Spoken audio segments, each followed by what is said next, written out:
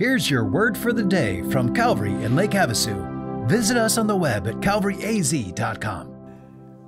Good morning, Calvary. Pastor Chad here with your word for the day. Hey, what is the single stupidest thing that you have ever done? Now, you may be having a list of things run through your mind right now and trying to pick one, or you may know exactly what that single stupidest thing you ever did is. Here's the next question. Did anyone find out about it?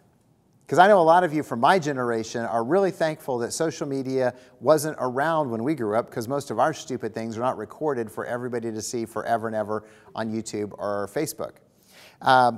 Well, David's big mistake is saved in the Bible for everyone to know about.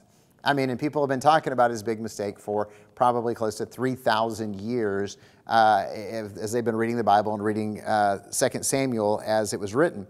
So in case you don't know, if you're the only person on the planet who doesn't know the story of David and Bathsheba, here it is. David decides to goof off, and instead of going to war with the troops, he stays back in Jerusalem, and he happens to be on his rooftop checking out women, sort of like the ancient version of porn. And he sees Bathsheba bathing on her rooftop, and he sends for her. And by the way, she really couldn't refuse. He's the king. I don't know if she wanted to go, was excited about going, or felt like she had to go, but she goes to the king. David sleeps with her, and he thinks, okay, I had my fling, I'll send her back home. Well, guess what? She ends up pregnant. So David sends for Bathsheba's husband, who happens to be David's friend, Uriah. Uriah is one of David's mighty men. He's been faithful to David, serving David, fighting with David for years. And David sends for Uriah and says, come home, go home and sleep with your wife. And Uriah has too much honor. He's like, I can't go home and sleep with my wife while my troops are struggling in the field. So he sleeps on the doorstep of the palace. And so David's like, rats. He's not going to cover it up by sleeping with his wife. So then he writes a secret note to his general, Joab, and he sends it back. And Uriah delivers his own death notice to Joab, because David instructs Joab to send Uriah into battle and then pull everybody back. So he sacrifices Uriah in the battle. And so that's exactly what happens. Uriah goes up and he's fighting, and then everybody withdraws, and Uriah is killed. So David sleeps with his friend's wife, gets her pregnant, and then has his friend murdered. And he thinks he's gotten away with it.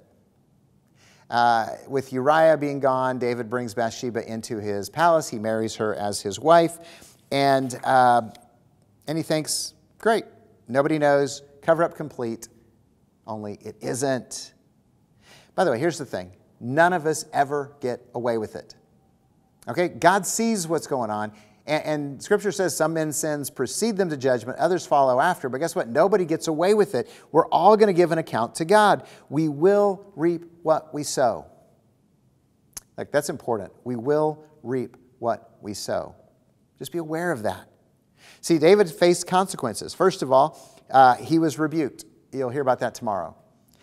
Secondly, there was turmoil in his family that is directly related to this. God's judgment on David allowed his own son to rebel and to overthrow his kingdom, which we'll get to in a few days.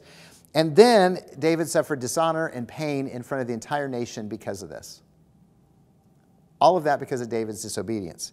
And yet, here's the big yet, God forgave David. You know why God forgave David? Because when he was confronted with his sin, he confessed and he repented. He confessed and he repented.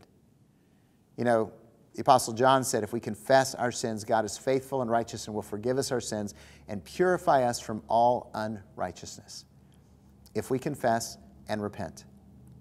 And the takeaway for this is simply this. David sinned big time, but there was grace for King David. And there is grace for you.